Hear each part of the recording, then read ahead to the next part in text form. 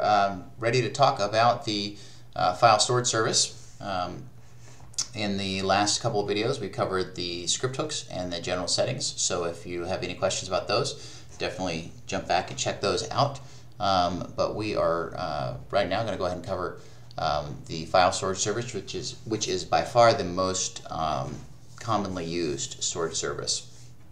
Now, the main goal of file storage service is to take photos out of CloudCard that are in a specific state and to store them onto the file onto a file system. That can be a local file system, or it can be a network share that's mapped or mounted to whatever host the downloader is running on. And that's a very common way for the CloudCard photo downloader to be used. All right. So let's talk about the simplest setting, which is the photo directories. Okay. Now, how do I specify the storage service? We talked about that earlier, but just as a quick reminder, that's set up here in the general settings. It tells the downloader which storage service to use. The default is file storage service, so you don't need to specify that. If you don't put anything, it will use a file storage service. Okay. All right. So, and this is just reminding you of that. All right. But this setting right here, the photo directories. Okay.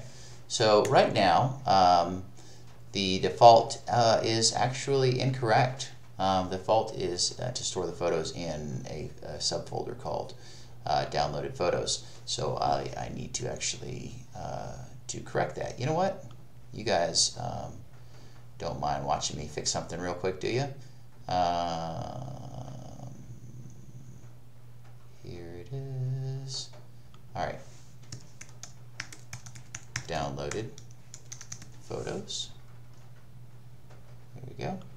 Commit that change. All right. Apologize for that little detour. Let's go back down and check. We just want to make sure that everything is correct. All right. So the file storage service, by default, it's going to store the photos in a folder called downloaded photos. That's like immediately below where it's running. Okay. And we are seeing that right here. Okay. But let's say we don't like that. Okay. We want to store them somewhere else. Okay. So maybe we want to store them in a photo called or a folder called images. So we will go ahead and paste that setting down there, and we're going to store it in a folder called images. Let me save that. Close this and run it. Oh, let's see. That's right. I still had that error in there from the last video. So let me just close out of this because you can see that it ran. And I'll fix. Remember this from the last video if you didn't watch it. That's what that was. All right. All right. But you can see it created an images directory, and there's my two folder photos, and they were downloaded at 11:09. Okay, so that's cool. That makes me happy. So what if, and this sometimes happens, what if I actually want the photos in multiple locations? Okay, so I'm going to go ahead and get rid of those. And let's say that I want the photos in images and another directory called, send to banner. I don't know, right? So another one called CS gold. Who knows, right? So we've got some directories here, and these can be absolute file paths. They can be relative file paths, whatever works. So let me save that, and we're going to go ahead and run this one more time. And we're going to see that there we go. My photos are same photos get created in each of those locations. Okay, that way you don't have to run a separate script that's watching for CloudCard photo downloader to finish up so that it can disperse the photos to various different places. Okay, so that is the photo directories. We're going to go ahead and just put them in one place. We're just going to get rid of that setting real quick. So that's the photo directory setting. We're going to get rid of that. That way they'll just be stored back in downloaded photos. And I can get rid of these these directories as well. Move those to the trash. Okay. Now that's the very simple version of the file storage service. I'm gonna jump past this database stuff for a second, and I want to talk about some of the things that you can do to really customize the file storage service. Okay. First off, you can use a file name resolver. Okay. This is a good use case for this would be if you don't want to give us your student ID. Okay, we're totally okay with you not doing that. You might have a table, sort of a translation table, and either in a CSV file, or it could be in a database table, etc. In this case, it happens to be, we've implemented this for a database file name resolver, where the student ID that we were able to get from SSO was different from the student ID that needed to be saved for the card production system.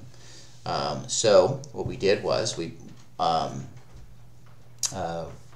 would pull the photo down, and then we used the database file name resolver to look up in the database to find out what the correct file name needed to be for the card production system, right? And then we saved, and we use that as the file name. So that's kind of how the database file name resolver works. It's got a couple of settings. Here's an example. So the first setting is the query. In fact, sorry, the only setting for this is the query. Okay, and here's an example. Select the first, top one, first student ID from my table, where external ID equals such and such. And the other column, and some other column is like, ABC, order by, the date created, descending. Okay, so that's just an example query that maybe that you could specify in there. This is perfectly valid. This question mark is important though. The cardholder's identifier is going to get injected right there. So in this case, I'm saying, hey, I've given them some sort of external ID, right? Which should match up with identifier, and I want to pull from that same row. I want to pull the student ID, and that's what I'm going to use to save this. So it should be a query that returns a single string from the database, and that string is going to be used as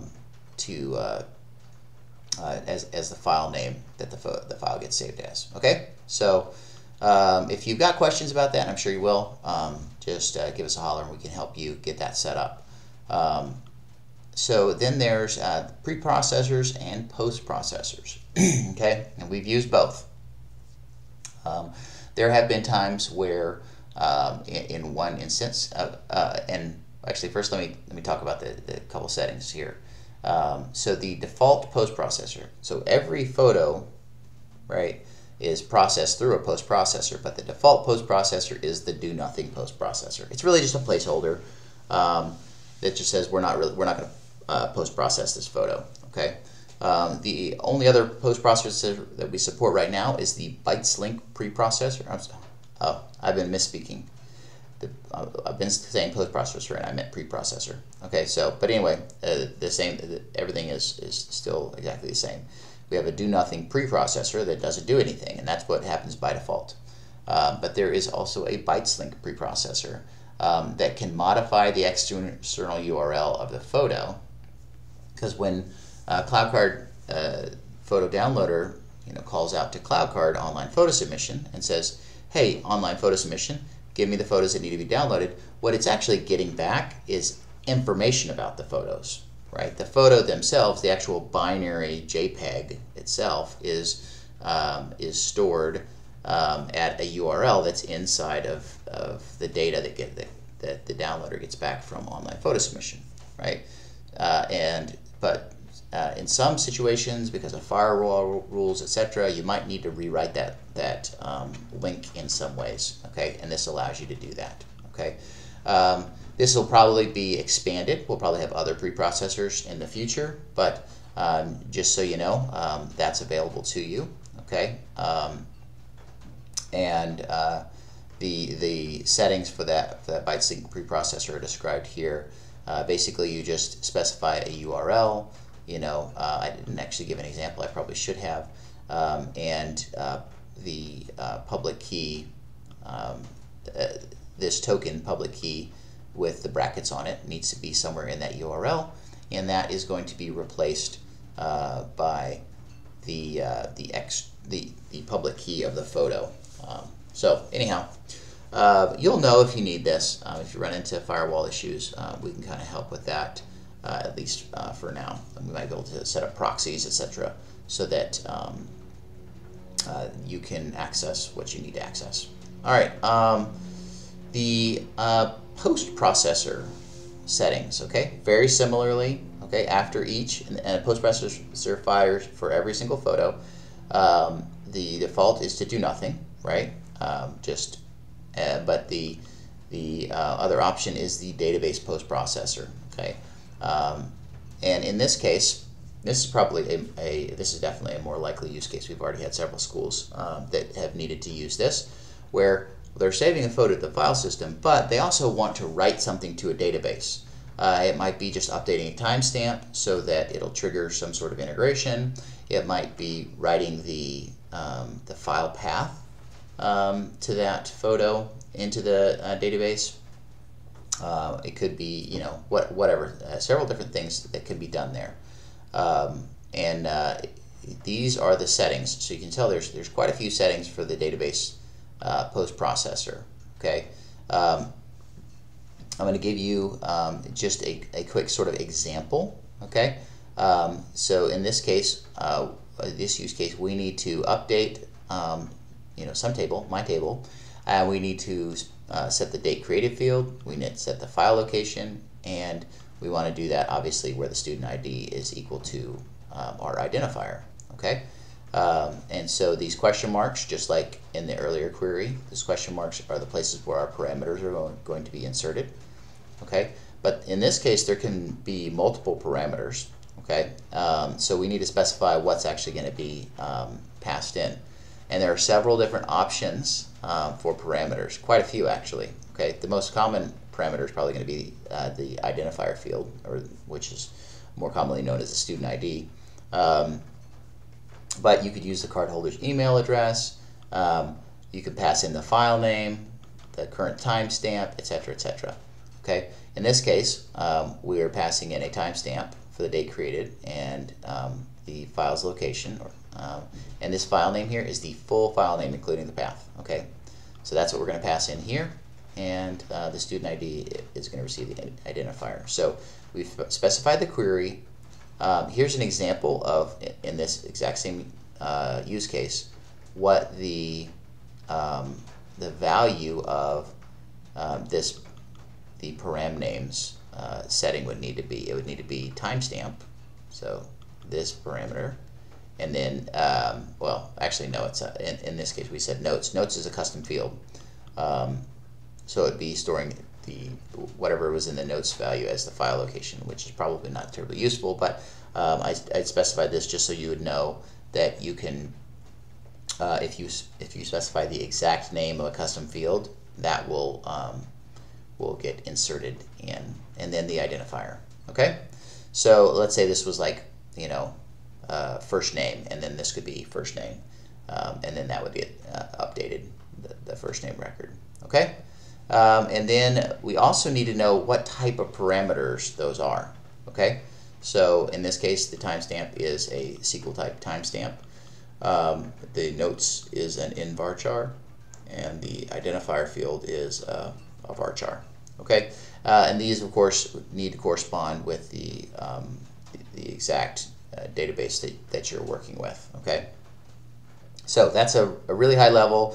You're probably gonna, you know, if you're using this, my guess is you're probably already signed up for the A+ plan, and we'll be helping you anyway, but just so you know, that's how that works. Okay, so that was a lot, but that was the file storage service, okay, in conjunction with the file name resolver, the preprocessor, and the post-processor. Okay, so that gives you a ton of functionality when you think about how can I integrate CloudCard between that and of course these external script hooks which we talked about in an earlier video. There's a ton of functionality that you can kind of fire off as part of the downloader running.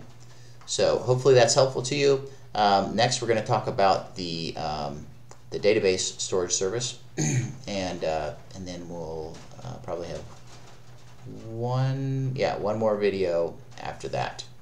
So 2 more videos: database storage service and the summary service, and then we'll be done.